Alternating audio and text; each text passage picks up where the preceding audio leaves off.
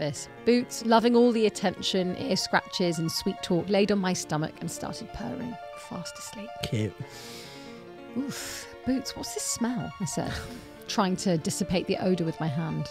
What a farty butthole you have. Well, it says to eat the meal or get cut, Jake laughed. Yeah, fuck that. Before I could finish, the woman grabbed my arm and slid the knife along my lower arm and blood started dripping from my sleeve. Get needled, get drunk. And also do mushrooms because fantastic.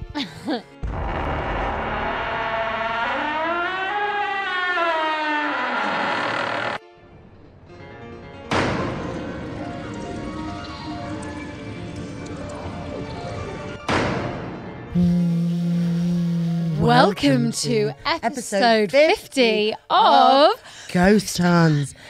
We're back in the fucking podbox. We are back in the podbox. I don't know where I'm looking. Where we started. I feel like I'm blind.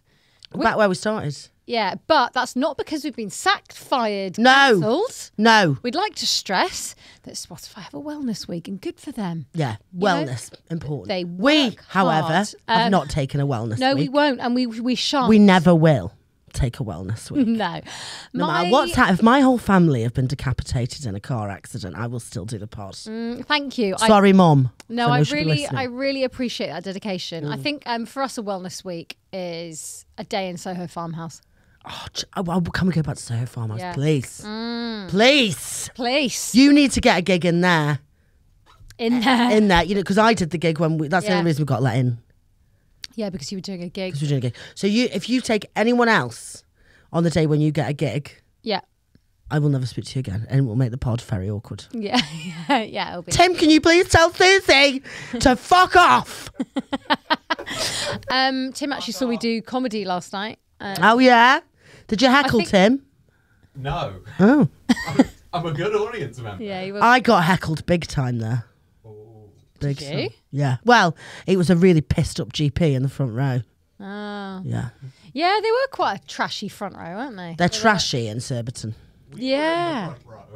Front row, but they were really lovely. They were they were going for it, but there were those two really drunk women at the very front. yeah, I loved them. I had a lovely time there, but they were you like this, and you're like, oh, gotta put that fire out over there. Yeah. But then when they're like, I'm glad you didn't see me die on my ass, because I think that would have made it really cringe if you were like, she is so bad at comedy. And you're like, can you imagine? That would be so awkward, wouldn't it? Yeah, and you'd have to do the I promise you that's not how I normally am. No, it's just a one-off. I promise you I'm good. Killing it all the time. I'm really funny, except for last night. Yeah, except for last night where I just did a big poo on stage. Oh my God. So, and on that note, I'm not going to talk about that because it's minging. What? There's a slight news story. Another one. I can't deal with it. It's not it kind of is that bad, but it's not that bad. No, if it's anything to do we with... talked about it on Huns After Dark this weekend on Patreon, and it was very disgusting. Vile. It was vile. Or like you would have to go and jump off a bus. Okay, can I tell you about my journey in here? So I was on the tube, on the Vicky line, and there was this lady with a cat in a bag, and I was like, oh, and I took my headphones off, and I was like, oh, is that a cat? And she went, yeah, very, very, very unwell. And then we had a Did you look at a cat and go, is that a cat? Well, I couldn't quite tell. You know, it was all mesh. Oh, right. So I didn't gerbil. Rabbit, is that cat? Is that cat? Is that cat? Yeah, I did. Like you come from another fucking planet. Is that what they call cat? Well, she was thrilled, and I could tell she wanted to chat. She was like, "It is Jesus," and Jesus. No, he is called Zeus. Oh, right, Jesus. Jesus. No, I have a pinata called Jesus. Of course you do. If anyone whacked it to try and get treasure out of its ass, I'd kill them. Treasure out of its ass. Yeah, or dollars. I want to stuff some dollars up its ass. Oh, so you've got... So you know what's in Zeus? No, Jesus. Jesus has dollars. You know what's in it? Don't say it. Him. You can't presume. No, well, you get no, Jesus. No. Jesus. You can't... I'm not. Dollars. Don't say that. You have. Take it back. No. There is... no consent. Okay, listen. Jesus used to have dollars up its ass because that's where the dollars were safe. And now can't find them. So you can't get any of your things out of. He's like a pet and a piggy bank. Oh, that's so. It's like a tombola. It's cute. But if anyone went near him, or tried to get up his ass for his, I've pleasure, seen it. Now you mention it, I didn't know such. Yeah, I didn't know such dirty things had happened to him in the past. I get now really it's a lot triggered darker by than kids hitting pinatas. I'm like, leave it alone. Yeah, I think that's really barbaric. Is that to get their anger out on something that should? Well, like, I think historically they weren't always animal shaped. Oh, what were they whacking then? I don't know, just a bull. It's barbaric if you imagine it to be an actual unicorn.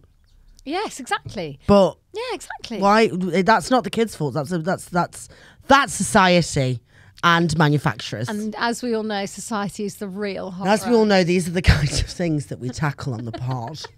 Oh, anyway. So Zeus, Sorry, we had a lovely chat, and then she saw my tote bag, and she went, "Oh, what are you doing for Halloween?" And I just said, "Oh, well, I'm not actually doing a show. I do a podcast, and we're doing a Halloween show." And she was like, "Oh my god, really?" And then we started talking about uncanny, and she was like, "Oh my god, and that Miss Howard thing," and she was like, "Do you believe in the Ouija board?" And I was like, "Oh, well, I'm quite skeptical. I don't know. Like, I really want to believe." And she was like, "Me too." We had such a good chat, and it was all because she saw the Ghost Huns tote bag, which I thought was really nice. We chatted about the sickly cat. I talked about Rocco the pug. She talked about, How fucking long were you on this tube for? It was the Vicky line, King's Cross to Vauxhall. Was that far?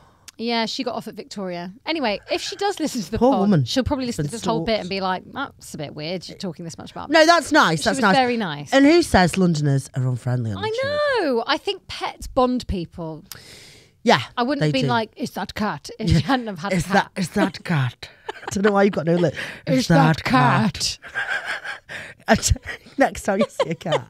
Is that cat? Next time you see a cat with an owner. But I want it to very obviously be a cat.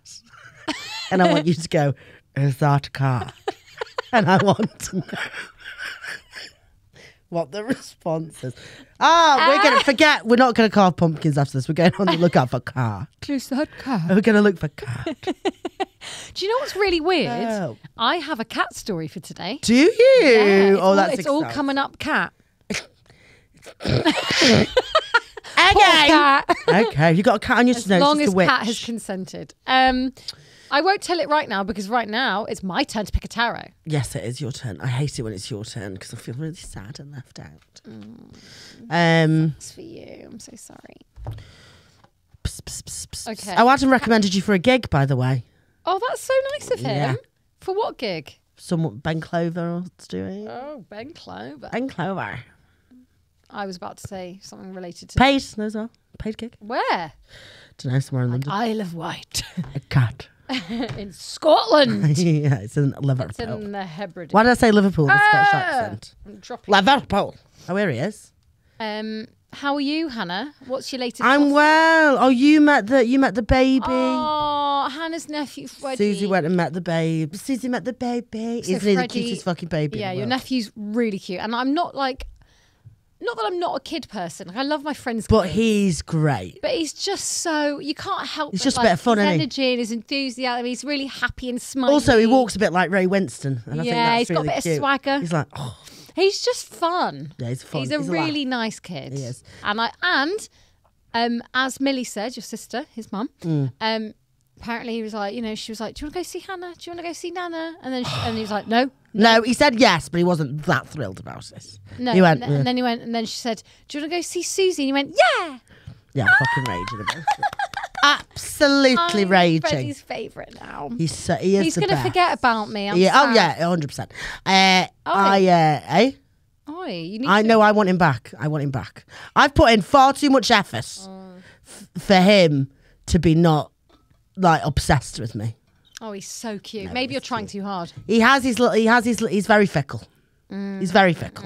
It's whoever he doesn't see as much. Like when we were at swimming, he came running up to me and held my leg and went, "No, mummy," because she was coming near him. She was like, "I quite literally feed you and keep you alive." This bitch turns He up does drunk that and really takes you cute swimming thing of like he just puts both hands in the air for a hug. He goes, to pick you up. "Yeah," to pick you up. It's Oh, so, he's the cutest. yeah. And then you go, "Love you, Freddie," and he goes, "Love you." Oh my god, he's very. So it's not that I'm broody, but I was like, that is lovely. No, I'm not broody in the slightest. I'm It's not just- broody for the rest of it. Yeah, exactly. Like trying to get that kid to sit down and have something to eat is like, I can see my sister, she's got tears in her eyes. And also Like, when I hate this. he got your eyeshadow palette and smacked it to the floor. It and I just was went, like, doof. and I felt the pain. Imagine because all the kids get into the makeup bags of the parents, don't you? Imagine. My Anastasia Beverly Hills palette. Oh, if you touch that. If some little twat came up and ripped apart my MAC lipsticks, they're about 30 quid. Yeah, it's a fucking joke, isn't it? Disgusting. Although, shout out to Mac, our new sponsor. No, I I'd wouldn't love mind that. I wouldn't mind it. Is Anastasia Beverly Hills good? Because I've been meaning to try it out. Yeah, when I said it out loud, I actually lied. I don't have it. I have a Urban Decay. So you lied. Yeah, I lied. Urban Decay There's is... something about this podbox that makes me lie. Oh, really? I've lied in here before. Have you? Yeah. Wow, Oh my God, that made me weird. jump then. What was this? That was weird. That was weird. This podbox turns into fucking mental. That was weird. It's like we're in a was fucking cat. pantomime. It is cat. Anyway, no one wants to hear about our makeup No again. one gives a No one flying cares about fuck. that. Okay, I'm going to pick a tarot and it's going to set the theme of the podcast. Okay, let's go. I'm very excited. What is it that's drawn your attention I to want that? this one. I want this Oh. one. Not that one. I'm going to have a look at that one though and see what it is because you nearly went for it. The Empress. We've had that before. No, hang on. Let me see her. Stunning. Okay, can I just to describe? There is a beautiful looking lady. She's got a gown on. She's got blonde hair. She's got a tiara. She's holding what looks like a big Stick. I know. What's A big butt plug. a big sex. No, doll. it looks like a douche. Oh my God! And she sat on a throne which has a red carpet on it. She's by a stream. I'd like to make it Honestly. very clear that I don't know what a douche is. Well, I do, but the only reason is because my I friends... thought douche is a verb, not a thing. It's two things, both things. You can douche oh and my you can God, have a douche. Hannah, listen to this. The Empress. This is so me. I have to finish this before because I can't let my mum think that I use a douche. You what? Clean up your. I've only ever... No, I only know what a douche is because my friends bought me one as a joke for Christmas. Is it like one of those toilet suckers? Stick it up your bum. Stick it up your bum. Okay, are you ready? This is so me. The Empress represents beauty, nurturing, and abundance. That's so spot on. She is calm and content with her life. The Empress indicates the need to relax. I do need to relax and allow things to happen naturally. Yes, This is you do. amazing for me. You do need to, The Empress encourages connecting with one's more feminine traits and creates beauty. And I'm buying loads of beauty products right now. Oh, yeah. I've just signed up to Beauty Pie. What the fuck is Beauty Fuck Pie? me. Beauty Pie is a subscription service which has skincare and beauty products. Oh, like... 30-day free trial. Yeah, like... Sign up to beautypie.net. Is it like a Luke Fantastic box and all that? Yeah. Like they just send you a box of shit a month? Well, Look Fantastic don't do that. Yeah, they do. Do they? Yeah. I just order skincare off them. No, they do boxes. Oh, they do boxes. This one is just a box of skincare and it's like a subscription service. Yeah, it's like the other ones. Beauty box and all them. Beauty Pie. Artistic expression and connecting with nature are representative of the card. And that, honestly... Let's see what you could have had. Oh. What is it? I didn't want it. Oh. This indicates that you are an absolute minger. And Yeah, see? That's why. you are far too relaxed and need to work yourself to the bone. What is it? What is it? Don't know. Two blokes. One of them looks a bit like Sarah Beanie in a dress. Oh, yeah. Two blokes with a big flying line above them. Two are cups. Shall I look it up? Yeah, fuck it. Why not? Why not? We've got all the time in the world in this. It's a pop-up. symbol of love of partnership between two people. And I was like, not that. Nah. The relationship is based on mutual feelings. No, but if it was about the pod, which it is, Yeah. it's not about us as people. It's about the pod. Yeah. I didn't want it. You don't want that. Beauty. Yeah, you don't want the relationship. You want the pod to be beautiful. Yeah, I do actually. It is. To be fair, look at that. That's the best Fucking piece of artwork I've stunning. ever seen in a podcast. Can I kick us off with the cat story? Yeah, go Just for because it. it feels fitting. Cat. It is cat. Cat. Is it cat? Okay, hit me with it. I'm ready to go. Oh, it's so nice to be back here. Isn't it? Yeah. We love you, Spotify, but it's quite nice. Yeah, being I here. do like Spotify, but it feels a bit like I feel like I could just rip the walls down of this place and no one would give a shit. Are you ready? You know what I mean? I could just like drop kick the ceiling and they'd be like, yeah, whatever, and just let the next person in. Like they wouldn't care. Yeah. Spotify are too precious about their equipment. Yeah. I agreed to check in on my friend's cat during her holidays. But Has it got a title? I'm reading it out. Is that the title? Can you please let me read the title? Is this the title? Yes. That's already too long. I agreed to check in on my friend's cat during her holidays, but what I encountered made me flee in fear after just 5 days. Snappy. My friend and I have known each other since high school. We ended up going to the same college. We moved to the same neighbourhood and started working at the same place. It was all coincidental, but it allowed us to be close friends, even though we had nothing in common but life and coincidences. At one point, about 4 years ago, she changed jobs. First, we had regular lunches, but then I also moved out of the neighbourhood and into a house in the suburbs. So without daily interactions at work, without living close to each other, we just drifted apart. For a few years, we only talked on birthdays and major holidays, wishing each other well, updating each other on random life events. This year, for my birthday, she wrote to me and told me she's buying a house. Oh, fuck off. Yeah, What you a don't flex. want that round robin, do you? Like, Oh, hi. We Congratulations. haven't spoken in 5 years, but I've bought a house. it's such shit news, isn't it? Yeah, do you know what? No one Bricks cares and apart cement. from the person who's buying. Absolutely. And the people that, like, I just hate it. Yeah. Again, coincidentally, it was very close to where I'd moved, about 10 minutes drive. She invited me to her new house party and then messaged me after, thanking me for coming. A few days later, she messaged me again, and soon after, we started getting back in touch. As this was happening in mid-June and with summer just round the corner, we didn't have time to see each other again before I went on holiday. But we were texting each other almost daily. She told me she got a cat and she sent me pictures. It was a gorgeous little rescue. She was black all over except for her paws, which were white. It looked like she was wearing shoes, so my friend named her Boots. Ginger all over and she had white paws. That's cute. Black. Oh, black paws. Black all over, white paws. Oh. Why? You're getting ginger because you're looking at my hair. No, I'm sure you said ginger. No. Tim, did you say ginger? I heard ginger as well. Yeah, you said ginger. You're both deaf. Well, listen, this is the box you lie in. Well, no. No, I don't know. We can fucking find out. I don't know. Listen back to the I can't wait. podcast. I'm looking forward to it. Yeah, good. She told me she got a cat and she sent me pictures. It was a gorgeous little rescue. She was black all over except for her paws, which were white. Fucking good. She was black all over. So she looks like half an Oreo. Sure.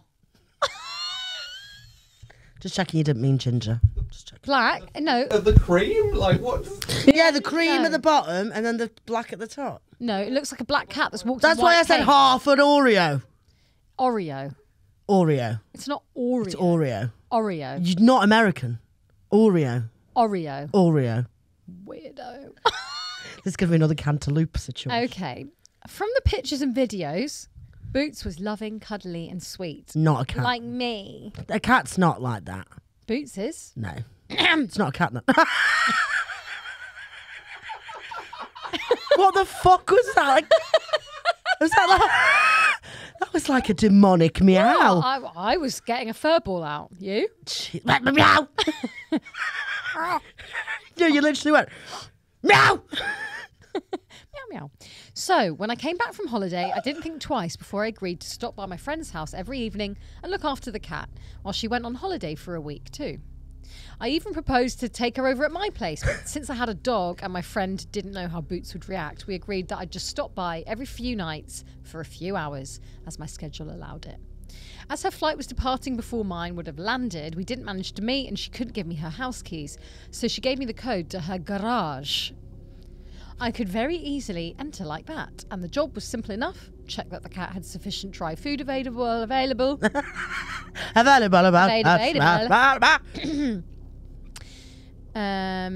Check that the cat had sufficient dry food available, feed her a little satchel of wet food every evening, change her water and clean her litter. Sorry, can you hear in your earphones that it sounds like the noise that is behind our stories? You know the music that's behind this? I could hear it then in the earphones. Did you hear it?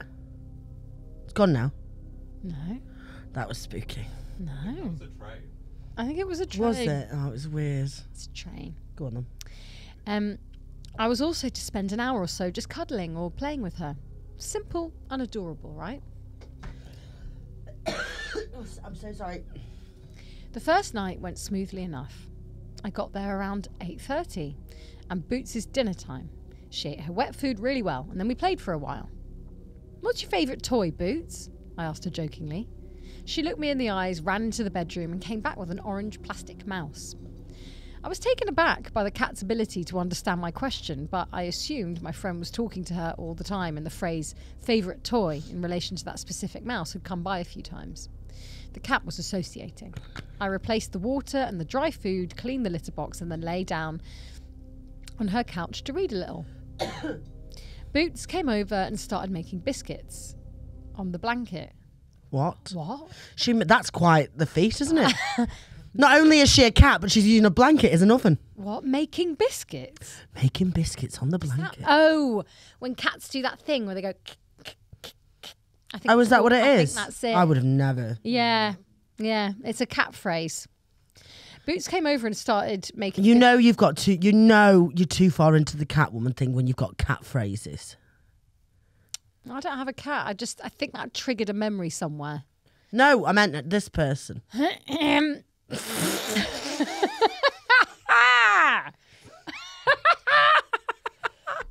can't make me laugh too much, honestly. I'm on the out of a cold. Okay. I think I'm on the in. It's awful. It's been about 3 weeks now. So she was making biscuits. Boots is making biscuits. I took some pictures and sent them to my friend, who was pleased with my service. Boots, loving all the attention, ear scratches and sweet talk, laid on my stomach and started purring, fast asleep. Cute. Oof. Boots, what's this smell? I said, trying to dissipate the odour with my hand. What a farty butthole you have. Excuse me, madam. What a farty butthole you have, miss. Excuse Very unbecoming for a lady. Excuse me. That is awful. This person who's cat sitting is really weird. If I was a cat, I'd be like, madam, fuck off. I know, Boots. What do you mean? Farty I bet it's butthole. not even Boots. Imagine someone coming up to you. Imagine you're going to sleep with someone. And then they go, oh, what a farty butthole you have. Yeah. I would get my belongings and leave. miss at the end. It's all a bit, all right, matron. Very unbecoming for a lady, I argued. There's no one else fucking there. The cat meowed at me as if to excuse herself or protest and then got off the couch. Oh, come on, Bootsy, I didn't mean it. Fuck I argued off. back. I put my book down and checked the time. It was well past 11 p.m, pretty late, I thought. I packed my things, messaged my friend that I was on my way and made sure the garage door was closed properly, and off I went. The next night, things went just as smoothly with a very similar routine. A little bit of food, a little bit of play, some chilling on the couch. Boots again came to lie down on my chest, and again that god-awful smell. Aye, what's this? Who's that, Boots? Yeah, Boots like, oh, this fucker's back. Sniffing my asshole. It says A-Y. Aye. Aye, what's this? Maybe it's Hang on. Has she gone back to the cat house? There, second night. Right. And then comes back in, smells the smell, and she's now Scottish. Well, because it says A-Y, I just thought... Aye. Aye, what's this? What's this fucking smell, you dirty bastard? You dirty kitty. You dirty fucking feline. What's this? I reacted, trying to grab the cat and bring her closer to my nose to see where exactly it was coming from. I didn't know whether cats needed their anal glands checked. Like Jesus dogs. Christ! This woman is obsessed. She's like, with maybe I need to anuses. check the anal glands, and you're like, you don't need. What do you? What and Maybe what? the Even cat's if just a bit stinky. you wouldn't know what the be. fucking anal gland to do with an anal gland. Oh, well, you would with your douche. I know. Maybe she needs a douche. Yeah. Maybe the cat. Maybe needs this story is you. You can't douche a cat though. That's got to be like RSPCA. Yeah, that's on a list. Yeah. I didn't know whether cats needed their anal glands checked. Like Certainly dogs not by you, Susan. You prick. But I was guessing this one might. But Boots, as elusive as any cat, ran away again, meowing at me from across the room. Fine, miss. I have to go anyway. Oh, yeah, because you're threatening to put things up his bumhole and look at his head. If you told me you could have a look at my anal gland, I'd leave as well. Yeah, we're team Boots, aren't we? Yeah, 100%. The third night is when things got weird. I think Not already? Yeah. That terrible smell hit me as soon as I entered the house. Oof. No, I'm sorry. I hate that. What? When someone makes a noise like that at a bad smell. My mum does it and she goes, "Fwah." And it makes me ill. The noise. Oof. Oh, oof. Like, oh, like saying it out loud. Yeah, it's like the smell. It's like the speech equivalent of that smell. Fwah. Oh, I don't mind it. It doesn't give me the ick like it does you. Absolutely hate it. Oof, I exclaimed. Oh, I was sick. And quickly texted my friend to see whether it was okay to stop the wet food. It smelled strongly of sulphur, like when my French bulldog eats cheese. Something needed to be done. This is too graphic. I'd argued in the text. This poor cat's stomach needed some sort of managing. My friend asked me if the poop is okay in the litter box, and sure enough it was. She suggested I reduce the portion, but not worry too much about it. Excuse me, sorry. What's classed as poop being okay? Well, I guess if it's like splattered all over the place like a fucking episode of Dexter, then maybe the boots ain't well. It needs to be a number 4 on the But if it's Bristol some stool nice chart. little chunky pellets. Yeah, it needs to be. Boots It needs to be on the stool chart for it to. Yeah, yeah. What? Stool chart. That's the second time someone's told me about a stool chart. Yeah, it's a way of defining your feces. Someone told me about the snot chart, and this is disgusting. Actually, it's right. I used to work in healthcare, so don't eat. Why are you listening to our episode, our podcast? No, I think if you're eating right now, you go for it and don't get disgusted. We can't talk about this. Well, you didn't know what the Bristol stool chart was before recently. No, That's embarrassing. last night. What? That's embarrassing. Okay.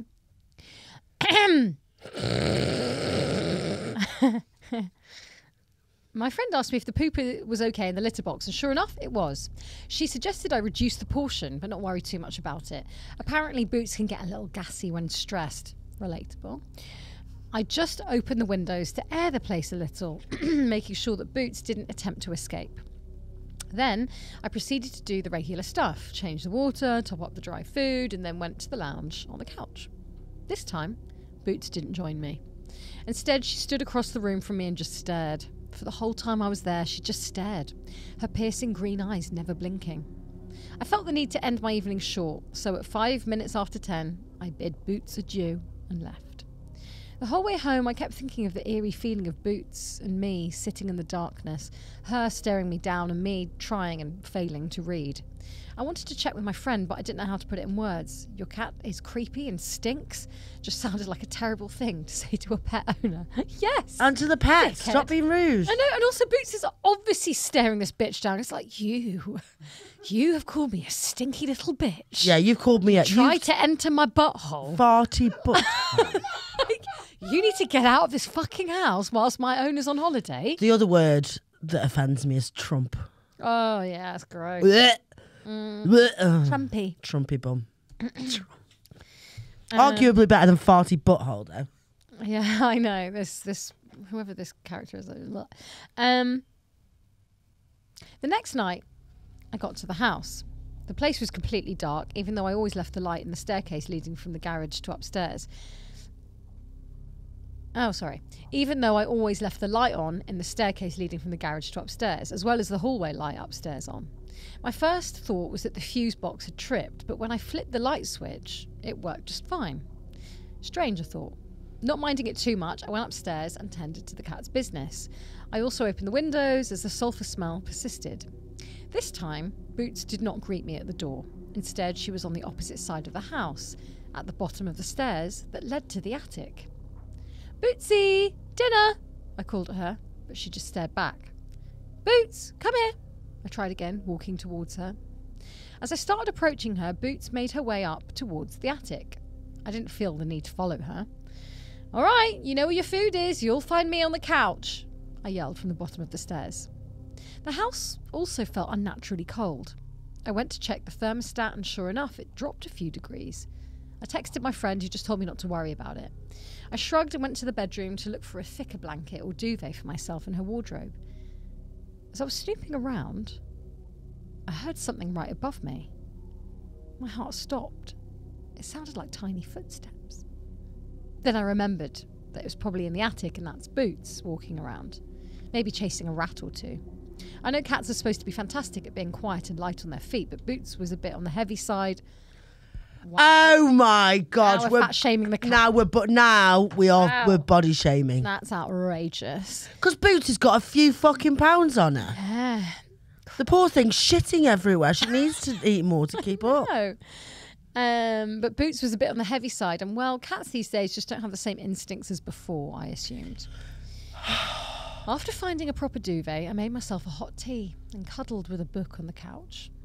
About 20 minutes later, Boots came back downstairs, moving around the couch.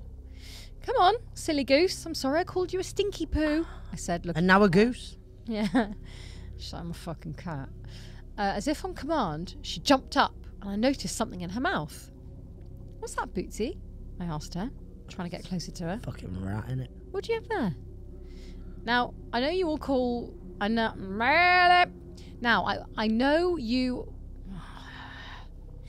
all you cat owners anticipated what's coming next, but I did not expect it.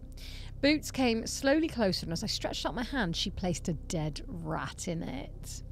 I couldn't tell what it was at first, but the instant the realisation hit me, I yelped so loudly and shuddered so violently that I yeeted the rat all the way across the room. Lo and behold, the little shit wasn't dead. Just stunned. The moment it hit the floor, it snapped awake and bolted. Boots followed in its tracks, but this time the rat was too fast and the cat couldn't quite catch it. It seemed like there was a rat hole in the kitchen somewhere and it managed to make its great escape, at least for now. I texted my friend the whole incident, suggesting that she might want to look for the hole and cover it up. Again, she replied, telling me simply not to worry about it. Well, if she wasn't concerned, I sure wouldn't be. She's a bit of an annoying person. She's like texting her about every little thing. She's on holiday. She's away. Just let her fucking she's a sun lounger and like Magaluf. I know. Just let her. She's probably getting fingered all day every day. She's a fucking message about the cat and the rat and all this shit. You like to write it down. Leave it just let her go and drink a jug of sangria and get off with a fucking Spanish waiter, for God's sake. Like we all want to. Yeah. In the meantime, Boots proceeded to eat her wet food and I went back to my book. After dinner, she came back to the couch and cuddled at my feet. The sulphur smell did not seem to leave her. 3 more days and Mummy's home, I told her, feeling bad for how stressful this must be for her to make her so gassy. She turned around and looked at me with her piercing green eyes. And just then, I heard some more footsteps above us. Boots got startled and her pupils dilated to the point the green in her eyes was a mere thin outline for the black pupils. Freaking rats, I told myself. But I knew better. Those were too heavy to be rat footsteps.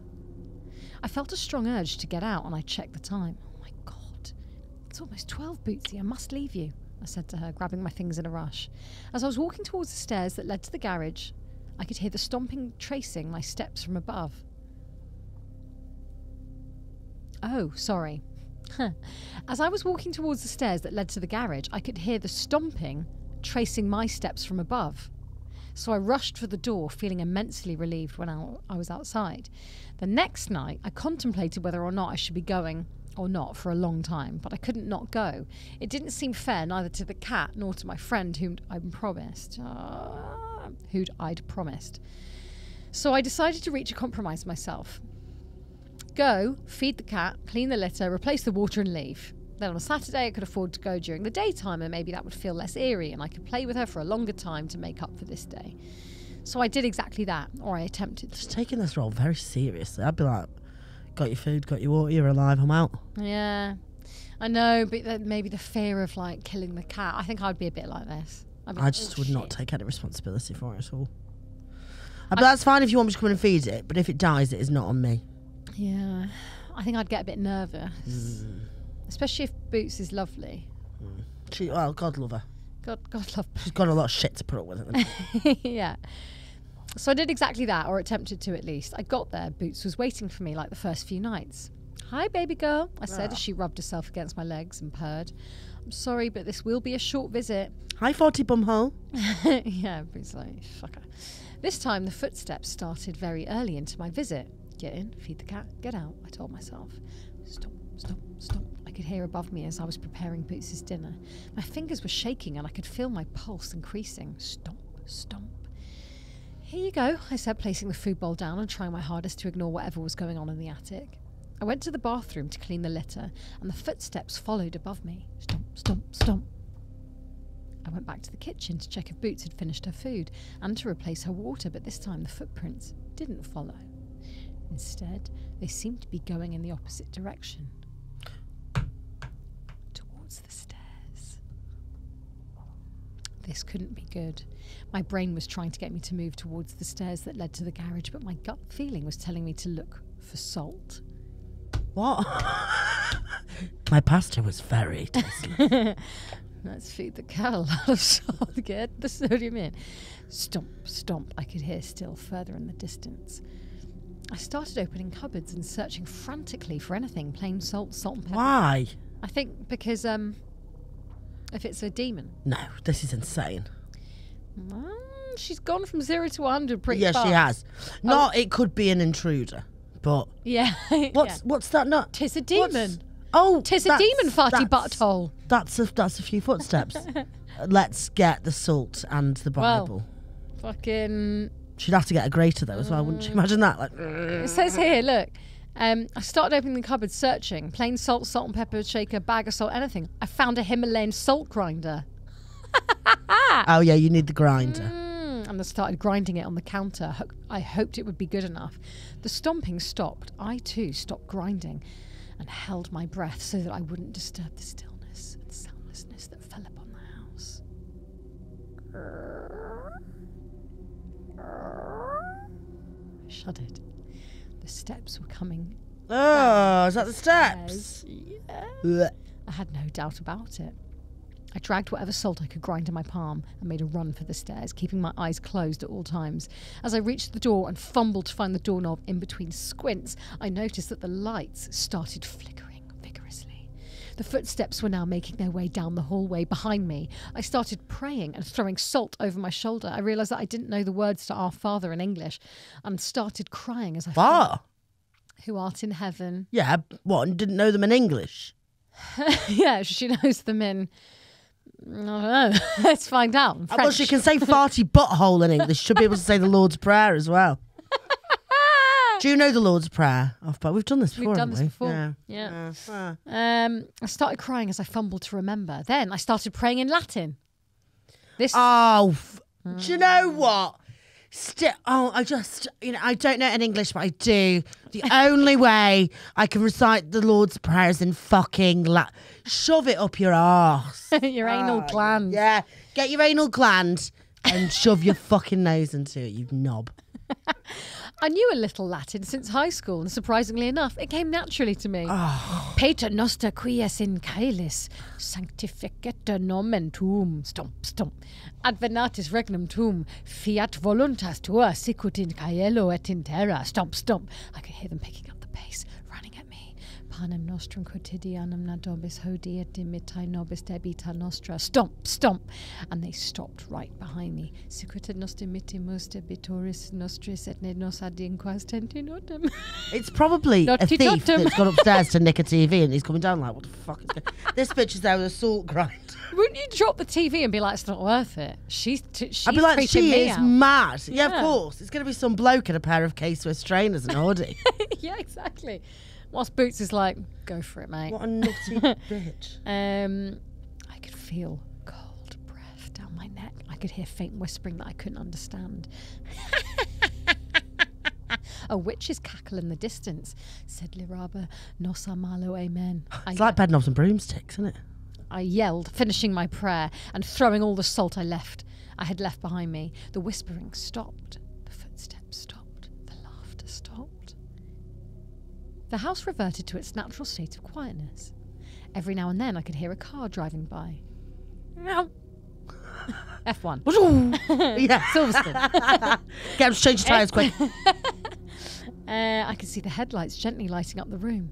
I was certain whatever was behind me had vanished. But I never turned around, I never looked. I opened the door to the basement/garage, went downstairs, punched in the garage code and got outside.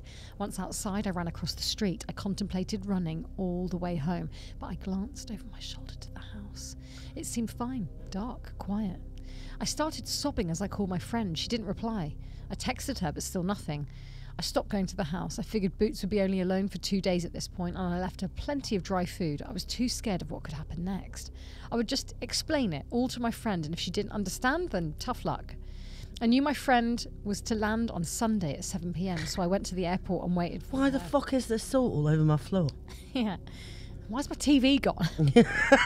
Why is my cat shitting itself everywhere? What are you doing here? She said as soon as she walked through the arrival gates. Well, I figured you need a drive home. Plus, I need to tell you something, I said, relaying the whole story and showing her photos I'd taken, even the ones I'd sent to her before. She listened quietly, and when I was done, she stopped dead in her tracks, looked me in the eyes and grabbed my hands. Do you think I can stay with you tonight? She asked softly. No.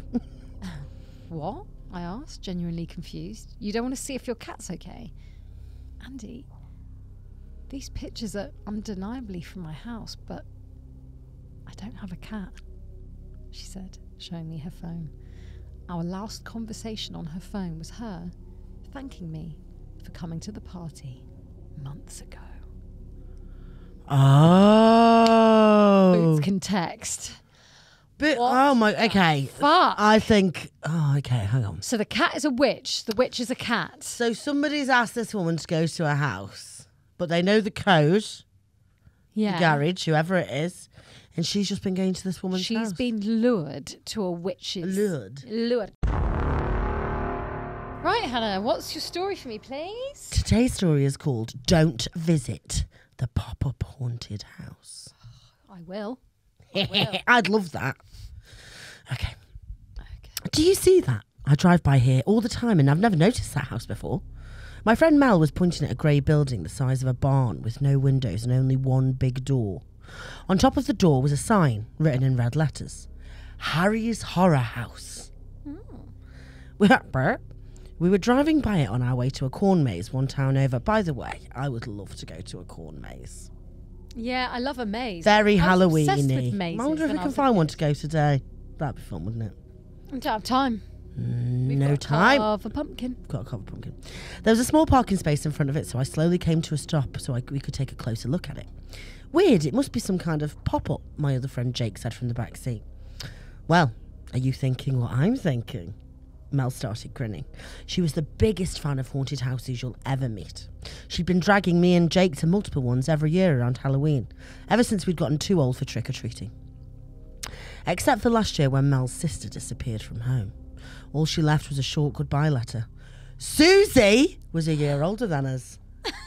She always is. Susie! Oh, yeah. Oh, God love you. Susie was 20 years older than us. She graduated. She's an old girl. She's an old farty bumhole.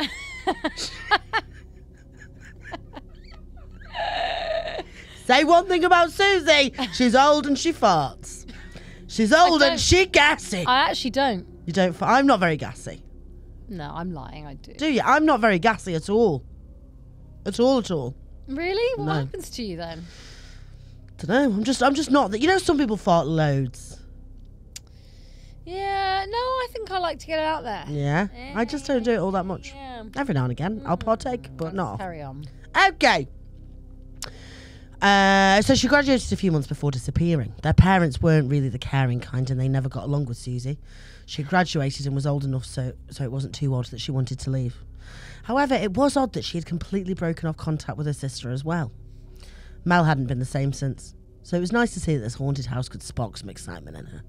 We immediately agreed to come back at night to check it out. You sure you're up for it, Rob? Jake joked with a big grin on his face. I've never been the biggest fan of haunted houses. I absolutely cannot stand jump scares, and I don't see why anyone would enjoy the feeling of being surprised by some messed up creature. I also never trusted the actors in those houses. Who says a serial killer isn't hiding underneath them? It's a good point, isn't it? And also the actors are...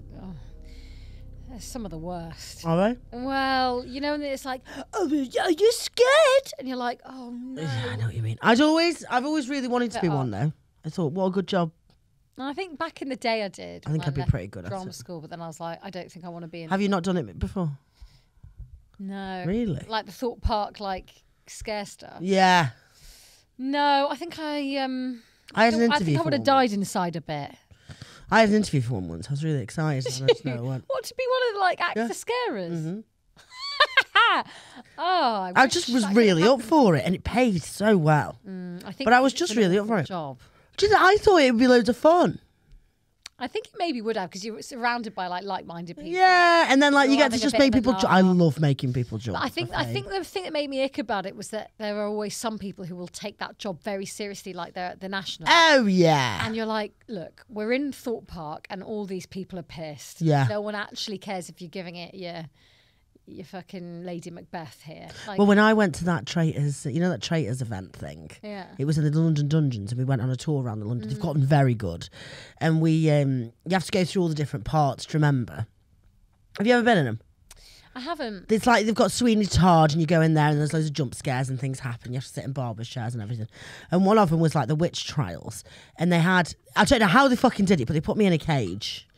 And like I was sat there and it was all like thunder and light and everything was going dark. And then the lights went off for like 3 seconds, came back on, the woman had disappeared. Ooh. Went off, came back on, she was in the cage with me. I've got no idea how they did it. It was terrifying. But then all the people that we were with are just like celebrities. They're just like really uninterested. It's so weird. Really? Like they're just the most. And they're a fucking pain in the arse as well because it's a big competition about who's funnier, who's like more interesting. It's just a big. It's not something I enjoyed. Yeah. So they all started getting the phones out and everything, and she kicked off. She was like, "Lights on!" Put the emergency light on. She was like, "Fuck this! I'm not doing it. None of you are supposed to film." Yeah, kicks off. Really? Well, I get that. Like both. I do, but I was a bit like, I think you just need to just like tell them to stop it and then carry on. But she stormed out and wouldn't do it.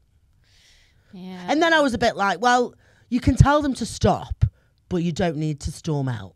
Yeah, and if they do don't the job, then storm off. Like give them a chance. Completely, yeah. But they were very annoying. They were very annoying, and I just thought then actually, I could do. You know, like when the characters are speaking to them, and they're always trying to give like a funny rapport. Yeah. Like this isn't like when you're doing comedy, and someone will try and respond with a really funny joke, and you're like this isn't about you. Yeah. It's about me. It always is. Yeah. And remember that. Okay. Now I've got that off my chest. So, you sure you're up for it, Rob? Jake joked with a big grin on his face. With a big jizz on his face. Jake's got a big jizz on his face. Jake the jizz face. Drinking jizz face. Anyway. Oh yeah, who says a serial killer isn't hiding anything? Blah blah blah blah. Oh yeah. Yeah, I'm fine. I lied. Jake took the first steps towards the big door, and I reluctantly followed. Mel squeezed my hand. "Don't worry, you'll be fine," she whispered. As we opened the door, I expected some person to greet us and sell us tickets, but all we saw was a small room with a desk. The walls were grey and naked. There was no paint, no signs or anything. The entire room that hardly fit the three of us had nothing but that tiny desk and a door right next to it. On the desk we found a piece of paper and a little cash box. "Welcome to Harry's Horror House." I imagine that's how the person would sound. "You will see that this wonderful home is not quite that scary, but rather welcoming and warm. You will enjoy your time here, however long you might stay. All you need to do is follow the signs that lead you through it, and we might see you at the end. Entrance fee optional, but preferred in metal." Is that coins, do you reckon? "Optional?" Jake asked. "And what do they mean by metal? Do we leave anything?" I shrugged. Polly wouldn't follow us. Polly wouldn't follow. Probably following some kind of theme, I guess, but I only have my card. At that point, I silently hoped we would just leave again. "Well, it says optional, right?" Jake said. "I've got it, guys." Mal went through her wallet and got out a couple of coins. You were right. "That's metal, right?" They loudly fell into the metallic box, and suddenly the door automatically opened. I swallowed. Jake grinned, and Mal took a deep breath. "Ready?" she asked, and only Jake nodded. Jake was the first one to walk in. Mel followed, and I walked in last. Like I said, I absolutely despise jump scares and cheap horror, so I was expecting the worst as we got into the first dock room. I So we got into the first dark room. After I cried... That was visceral. After I crossed the step, the door behind me automatically closed again.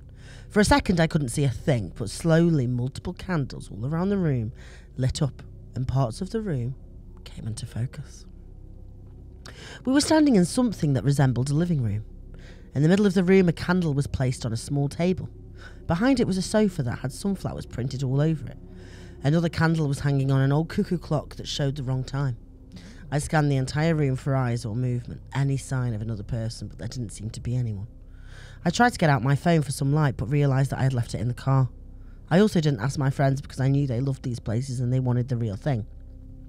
Jake walked up to the table and sat down by the sofa, making himself at home. "There's a letter on here," he said. I was wondering what they meant by following the signs. "Maybe there's something on here." Mel sat down next to Jake. "Is this an escape room? I thought it was a haunted house," I mumbled. "Maybe it's both." Jake started reading out loud what was written on the paper. "Welcome home, at least for 1. Do everything right, and 3 might leave." "What the hell? What's that supposed to mean?" he asked after he was done. "How do they know there's 3 of us?" "There's probably cameras outside," Jake whispered. "That's kind of cool." "But what do we do next?" Mel asked. "Does it have any other instructions?" She grabbed a letter from Jake's hands and turned it around. "Rob, come here." She scooched over and made some space for me on the sofa. Then she started reading the backside of the letter. Backside. "You are guests for now. Act as such. Afterward, move on to the next room." "Okay, weird. Should we just move on to the next room? This one's kind of boring," Jake said. Mel shrugged. "If you can find the door." Jake got up and grabbed the candle that was hanging next to the clock. Before he removed it, I noticed that the time on it had changed by 2 hours. "There it is," he said at the corner of the room. "Come on, guys." Mel stayed frozen, and so did I. I preferred Jake taking a look first, just in case there was a jump scare waiting. "Guests don't open the door." I'm going to start that again. "Guests don't open the door!" Who says that? An unfamiliar male voice spoke, and I saw Jake slowly walking backward. A young man came through the door. He didn't appear much older than us and resembled a farmer with his denim pants. Again, trousers. with his denim Y fronts. Oh. He sounds sexy. Yeah, with his denim trousers and lumberback. Fuck me. And lumberjack. Lumberback. Out there, lumberback shirts. Daily struggle. Oh God. Shana Paul. The weird part was fuck me. Lumberback shirt. The weird part that there was nothing particularly scary about it. He's wearing denim pants. Denim and trousers. a lumberback shirt. And a lumberback shirt, yeah. Lumberjack. So literally just anything that people wear nowadays. That is such a weird image I've got in my head. Why? Like what I actually said. Like a flappy tartan sort of shirt. Lumberback. And literal speedos and little that speedo are denim panties. And also and probably he looks some a bit cowboy like River boots. Phoenix. Yeah. Being like, hey, and I'd be like... No, I imagine... or like one of the lads from Stranger Things. I imagine, for some reason, and actually I know why. Have you ever seen the X Factor early auditions? There's 2 lads that do a Peter Andre thing, and it's the worst thing you've ever seen, but they think they're amazing. They do a Peter Andre audition, and I can just imagine one of them doing that. Yeah. Because like they're white blokes, and one of them tries to do the other guys.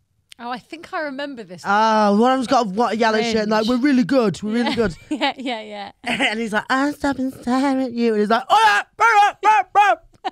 Yes. lumberjack. Lumberjack back. Yeah. And the other one's like, "Oh." Or Dead funny. You have to, if you haven't seen that, listener, please do go and look at it. Okay. So he came in, he's got his denim pants on and his lumberback shirt. The weird part was that there is nothing particularly scary about him, nor the story now. Normally the actors in these places have all sorts of bloody makeup or masks, and they carry real-looking weapons. This was just a regular guy, but there was something uncanny about him. Uncanny? #uncanny. What is it? What's that? I know what I saw. I know what I saw. TM, credit to Uncanny, please don't sue us. As he walked up to us where we were sitting, I noticed that he was holding a tray with teacups on it. There were 2 in total. Have a drink, he said. His eyes focused on Mel. Then his hand started shaking so much that the tray almost fell, but Mel had grabbed it just before it could. She took one of the cups and gave the other one to me. The cup was empty. Mel giggled awkwardly and clinked a cup with mine. Cheers, she whispered. The strange guy just stood there, watching us the entire time. All you could hear was his deep breathing.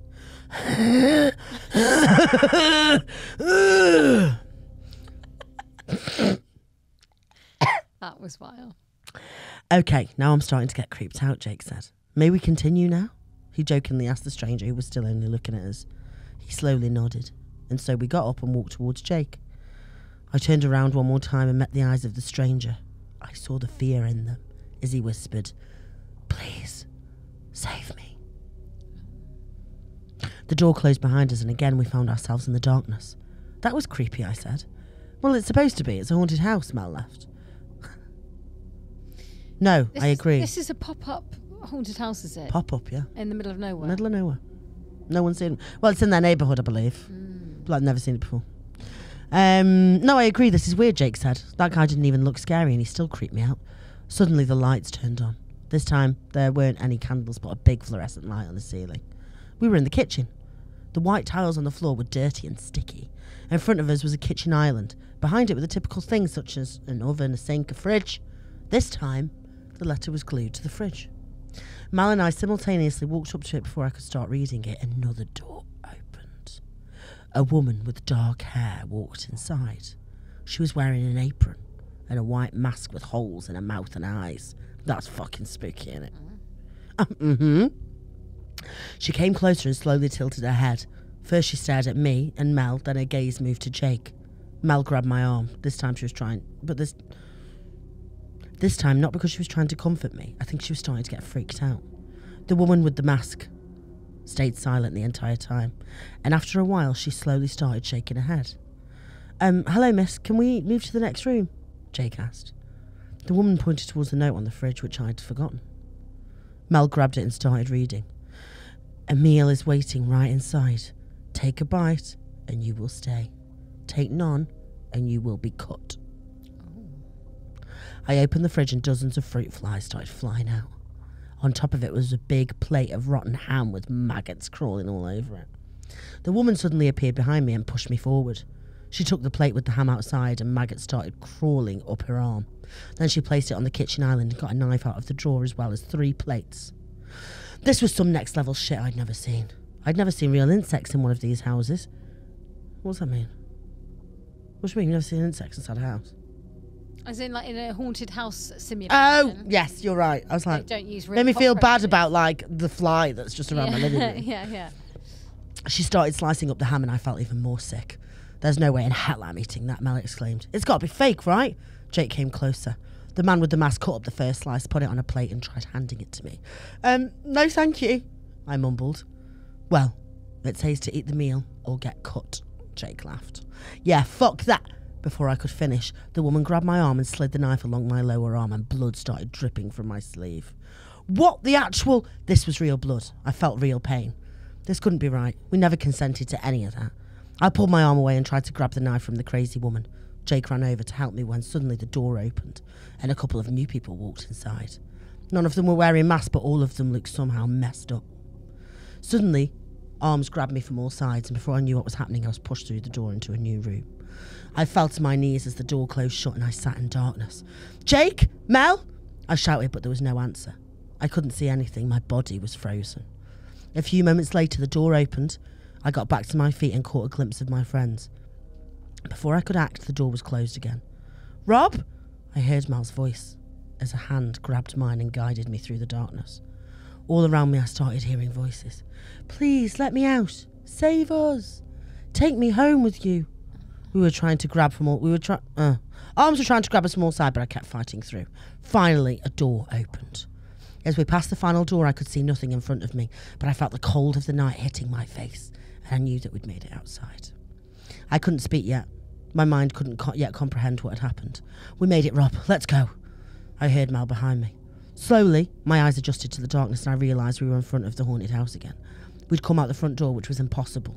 The room we just left wasn't the entry we'd come in through, but the car was just in front of us. I unlocked it as I ran towards the driver's seat. I heard the steps of my friends quickly following. The door behind me opened and they jumped in. "Let's go!" Mel shouted and I hit the gas. My breathing was still heavy, but slowly relief washed over me. Until I took a look in the rearview mirror. First, I saw Mel. Her eyes were filled with tears, and she was looking down, gently stroking the dark hair of a person lying on her lap. I came to a full stop. "Mel, who's that on your lap?" The person slowly lifted their body. When our eyes met, I couldn't believe myself. "Susie?" Her eyes were bloodshot. Susie? Susie? Susie? Her eyes were bloodshot. Her face had lost all colour. She was dressed in an old skirt and a shirt as well as an apron. She was the woman in the kitchen. Oh, fuck. I'm the one who got all shanky. Yeah, you got shanked. No, you did the I'm shanking. the shanker. "I'm so sorry, Rob. It was the only way to get her out," Mel cried. "What was? Where's Jake?" Yeah, where is Jake? They didn't answer. "Shit, we need to turn around," I said, but I didn't dare to move. "There's no way to get him out," Susie whispered. "Harry will take him home." She didn't elaborate on that further. "Is this a fucking joke? I'll call the police right now." Mel leaned over and put a hand on my shoulder. "You can try, but that's what I did last year. It won't help." "How? I don't understand. Mel, if this is some kind of fucking prank, I swear it's not." "I don't understand it completely either." Mel looked at her sister. "We went in last year with one of Susie's friends. He was the one who bought us the teacups in the beginning. Anyway, in the end, they cut me and I was outside. Susie and her friend didn't follow. I thought they were messing with me at first, but the next day, the house was gone and so were they. And then I received a letter." "What kind of letter?" "It had instructions. I'm sorry, Rob, but it said to bring 2 souls who meant the most to me. It said I could exchange them and get my sister and her friend back." "But why am I outside then? I promised you you'd be okay. I only needed Susie." The end. So she sold Jake up the garden Jake's path. gone, yeah. Jake's been sacrificed to Yeah. get Susie back. To get Susie back, yeah. Yeah, you have to do anything in your power. We gotta get Susie Susie You've got to back. get Susie Come on. back. Wow, but then poor Yeah. Jake was the sacrificial Jake lamb. is sacrificed. Yeah, he's gone. Done. Cut. So that lad in the Speedos and the lumber bump, The lumber bump. he's still fucking That around. sounds like a dance move. Gotta do the lumber bump. I'll be the lumber Do the bump sprinkler. Now the lumber bump. with your denim pants on. What do and you think the lumber bumpers look like? I think it'd be like one of them, where you stand and you jump. Oh, I thought it'd be like limbo where you go under the. Oh, yeah, maybe. The lumber bump. I'll do the lumber bump. I'll do the lumber bump. I'll do the lumber bump. But then, what's happened to that lad? Because he was there when Susie disappeared, and he wants help. Yeah, but doesn't matter. She only needed Susie. He's one of Harry's lackeys. One of Harry's everyone works for Harry. What do you think of that then? What do you think about that? I do love a haunted house though. Anything that happens in a haunted house, I love it. Oh, don't even. I love you. Okay, I have to say, I used to do a lot more immersive, scary things back in the day. Do you remember when everything immersive was very on What brand? you used to get involved? Yeah, go to these little shows in London. There was Yeah. a place called it's not the Vaults. It was on Tooley Street, and it was down this. It was called Shunt, and they. Oh God, it was fucking amazing. Honestly, you would love it. It was where Tooley Street is. You know where those arches are in London Bridge, and you come out and there's Yes, of course. Yeah. And I think by the bus station. Yes, Really close to the bus yeah, station, exactly. yeah. And as you come out of London Bridge, there was a tiny little door in the brick cave. Yeah. Tiny little door, and there was a little bouncer there, and it was called Shunt. And you Little go to these little bouncer, Hello, like little bouncer. Hobbitshire, and Hobbiton, or whatever the fuck it is. Hobbitshire. Hobbitshire.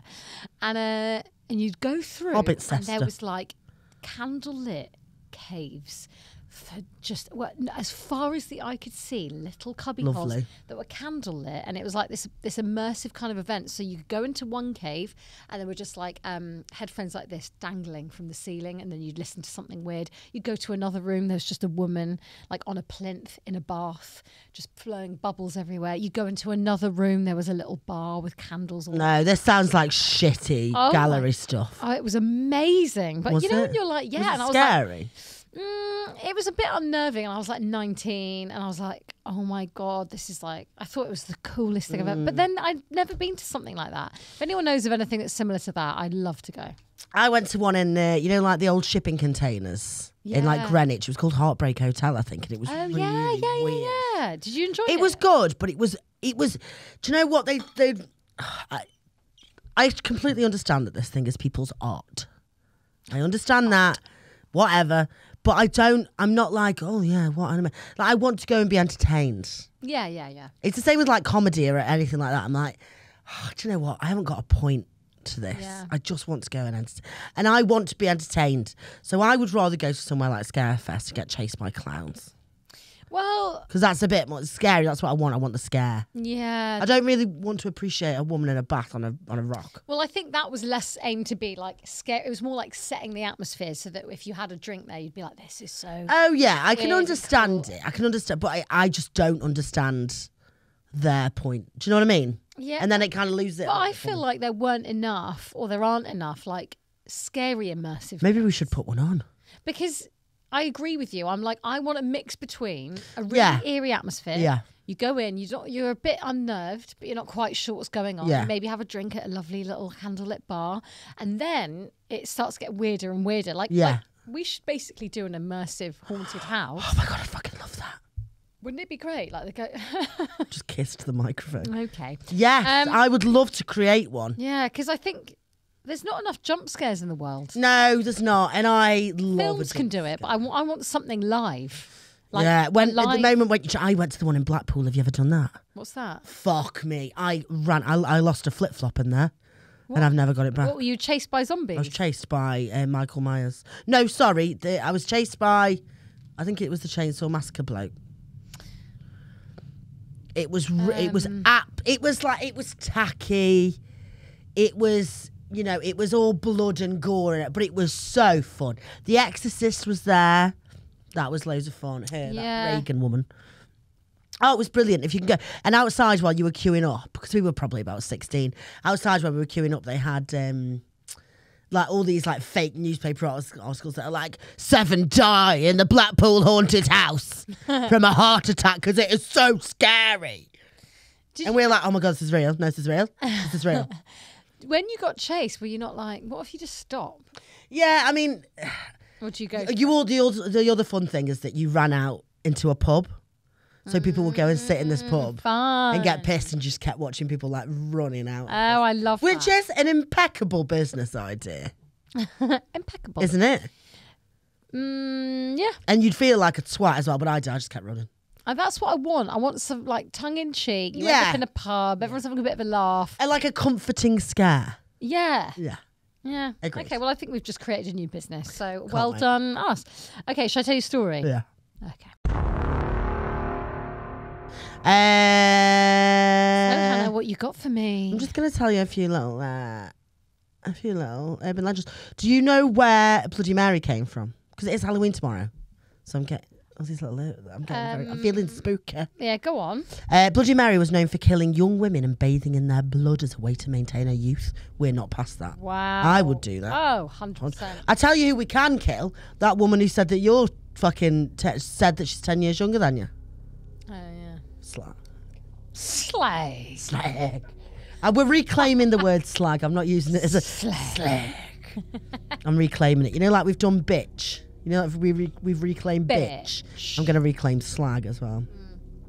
Because I'm sick of not being able to say it. It's a funny word. Yeah, I know what you mean. Like slut's not a very nice word. Slag's a wonderful Slag's word. great. It just conjures up like short skirt outside the back of a pub, like smoking a cigarette and having a snake bite. Like that I've done. So yeah, she used to kill young women and bathe in the blood as a way of maintaining her youth. The gruesome story is her favourite tale at sleepovers. And then they would do the whole Bloody Mary thing. The first time this was done, they saw a shadow moving behind them. But before they could turn around, the frightening bloody face of a woman flashed in the mirror. The girl screamed in terror and ran away. That is the thing. That's not very fun. Oh, I love this. After leaving a friend's Halloween party, a boyfriend and girlfriend decided to drive the short distance to a favourite lake park. Lake park? It's an American thing, I'm sure. The teenagers arrived at the spot to find it vacant. It was a beautiful romantic setting with a full moon shimmering on the water. The boy scrolled through his playlist to find the perfect music. when both of their phones beeped with a police alert warning for everyone to be on the lookout for a man with a prosthetic hook who was seen fleeing the scene of a murder. The two teenagers realised the address of the murder scene was only a couple of blocks from where they'd parked. They decided to leave the park, but when they tried to start the car, the engine wouldn't turn over. They tried several times and finally the engine coughed to life and they sped out of the park. They talked about their Halloween not ending quite the way they'd wanted. The girlfriend suggested they go back to the house to watch a scary movie. When they arrived at her house, they parked behind the driveway. They parked in the driveway behind a parent's car. The girlfriend got out, turned back to wait for her boyfriend, and hanging from the car door was a prosthetic hook. Love that. This is another favourite of mine. This is a classic, but I feel like I'm going to have to read it because Halloween tomorrow and I love it. Late on Halloween, a nurse driving home from work late. She noticed a car that seemed to be following her. The driver began sporadically flashing the beams. The nurse sped up. The car sped up behind her. She called 911 and told the police that someone was chasing her. The dispatcher told her to stop the car, get out of it immediately. The nurse thought the dispatcher had lost her mind, but then a police car pulled up in front of her, forcing her to stop. The dispatcher told her once more to get out and go to the police. She emerged from the car and one of the police officers told her to get in the back seat. The nurse didn't know what to expect. All kinds of thoughts raced through her mind. The first police officer walked towards the driver's side of her car and the other moved around the passenger side, stood with their guns and flashlights aimed at the back seat. Oh, our worst. The nurse watched as the police officers dragged a man from the back of the seat. She later discovered the car flashing its lights was a woman who'd noticed the man rise up from the back seat holding up a knife. Each time the man rose up, she flashed her lights. Oh my God. Isn't that fucking grim? That is grim. Okay, do you want one more little one? Yes. Maria La Llorona is the woman, the wailing woman in white. Yeah, La Llorona. La Llorona. She fell into a jealous rage when she discovered her husband was having an affair. Fair enough. Mm-hmm. She went insane from anger and jealousy and pushed her children into a raging river. Oh, we don't really condone that. The young children drowned in the bitter cold waters. The ghost of La Llorona wanders the riverbanks on Halloween in search of her children. I pick a lane. La Llorona. Yeah. You killed them. Yeah. You can hear her wailing cries riding over the river waters. She is seen dressed in white as she searches for her lost children. Her gut-wrenching cries are those of a soul...